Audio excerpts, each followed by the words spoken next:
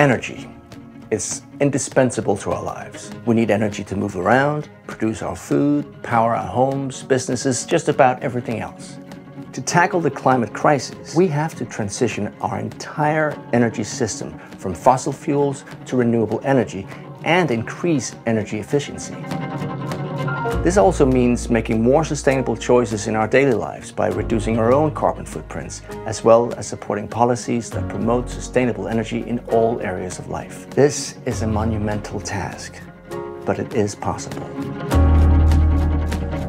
Solar and wind energy are now the cheapest forms of energy available, and they can help us cut costs while drastically reducing emissions. They can also enable us to extend energy access to remote communities, power livelihoods, improve education, and even save lives through critical services like healthcare.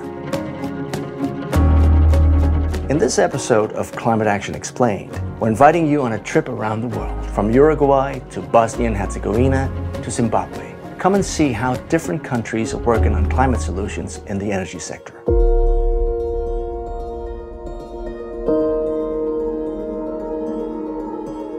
As a district hospital, 24/7, we have to be able to operate on a pregnant woman who needs cesarean sections. We have to be able to deliver all the complicated cases in a well-lit environment. All of this need electricity. So across the country, we've got more than 1,000 facilities that have benefited from the Solar for Health.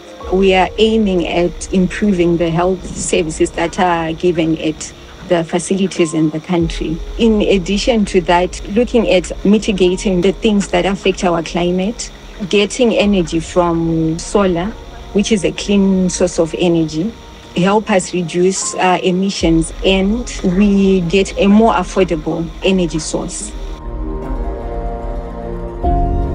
All those vaccines, those medications, they need a stable temperature of +2 to +8 degrees Celsius, which can only be assured by the refrigerators running on electricity 24/7. So I can certainly say that it has been a game changer, and in terms of evidence, we now have fewer maternal mortality cases. Solar yakatipa advantage yakawanda pakuti haina kufanana nemagetsi anoti anongoenda zvikatora 2 days zvakadaro zvinova kuti mafiriji edu cold chaining yakaafectiwa, but nesolar manje hatichina matambudziko akadaro.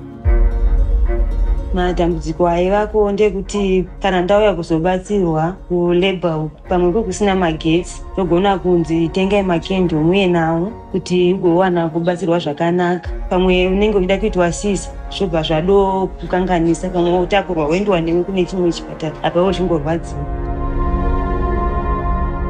Kurapiwa kwose, nyangwe mushonga ukauya pari usiku unorapiwa. Nyangu ndido kuti operation usiku unorapiwa. Matambudziko atakanga tinawo hatisisina kubva zvakauya magetsi.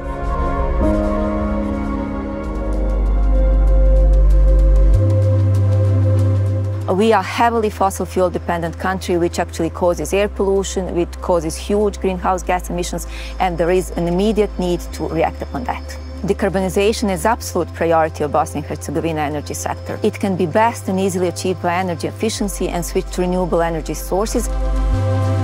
UNDP in Bosnia and Herzegovina is actively working with private sector and actually how to increase their capacities to embrace this green transition. Results are seen immediately via reduction of energy, financial savings, creation of green jobs, and then reduction of greenhouse gas emissions.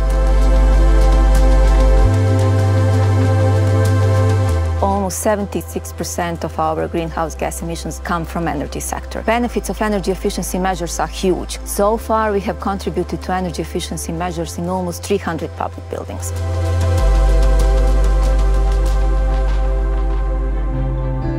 Javna ustanova Dječji vrtić Larisa Šugić se bavi predškolskim vaspitanjem i obrazovanjem. Dakle, djelatnost mu je cjelodnevna briga o djeci. Često nam se dešavalo da na krov prokišnjava, čime smo imali velike probleme jer ipak su u objektu. Pored toga imali smo dosta problema sa peć koju smo prije 6 godina. Primjenom mjera energetske efikasnosti dobili smo značajne uštede u budžetu. Znači, ona sredstva koja smo prije. Pa na zgradi je prije svega urađen novi krov. Urađena je izolacija iznad stropova, urađeni su novi stropovi, zamijenjene su instalacije od struje, zamijenjena su rasvjetna tijela novim energetski efikasnim rasvjetnim tijelima, zamijenjena je stolarija i jedan dio kuhinje je renoviran, odnosno obloge pločice u kuhinji. Uslovi u objektu su sada mnogo bolji, djeca mogu boraviti i u zajedničkim prostorijama i u sobama i nemamo više onaj problem da nismo postigli optimalnu temperaturu u radnim prostorijama.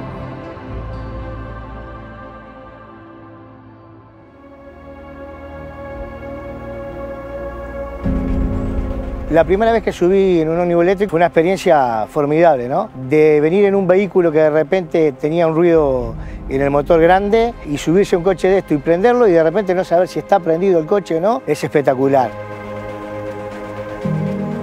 Around 95% of the energy generated today is coming from renewable energies. But the country has also decided to move forward in other sectors, and special attention has been taken for the transportation, which as of today represents around 41% of the emissions. MOVES has a very clear objective to work in promoting low carbon, efficient and inclusive mobility. Through incentives provided by the state of Uruguay, 32 buses were purchased. Porque estos vehículos tienen la capacidad de regenerar energía. Si el conductor realiza algunas serie de modalidades a la hora de la conducción, esa energía que se produce a través de la rueda vuelve de vuelta a la batería. Se puede regenerar aproximadamente un 30% de la carga que puede tener el coche.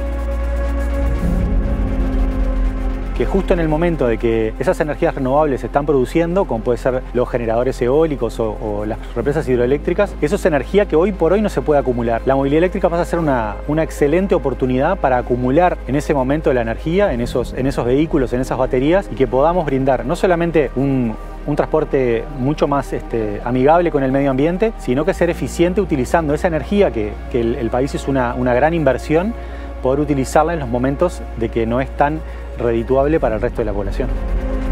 Porque yo vivo en el medio de la ciudad y subirme a un ómnibus que no haga ruido, por más que parezca algo menor, para mí es como un momento como para bajar un poco. En el futuro me gustaría ver una ciudad con más ómnibus eléctricos, con menos ruido y con más posibilidades de transporte para bicicletas, caminatas, etc. Estamos ahora en curso con un llamado internacional para la compra de 100 nuevos buses eléctricos para poder dar una primera etapa al 2024, apuntando, como te había mencionado, a la renovación del 25% para el 2025. Ser parte de este cambio es tratar de dejarle un poquito a las nuevas generaciones, dejarle un poquito a nuestros hijos un país mejor.